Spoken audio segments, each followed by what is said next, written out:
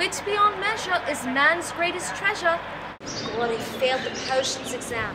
You failed? Blimey, I thought you did very well. Well, I got a B. How come the school doesn't give us navigation maps? How come Hermione isn't in our house?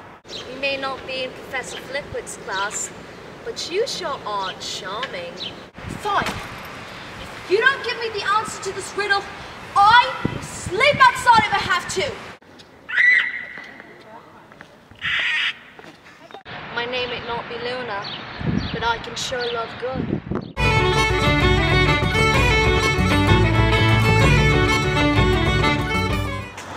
Look, if I had to pick for Ravenclaw's Muggle mascot, it would be Neil deGrasse Tyson. If it hadn't been for Rowena, Hogwarts would never have existed. Let's continue this discussion when we get to Helsing.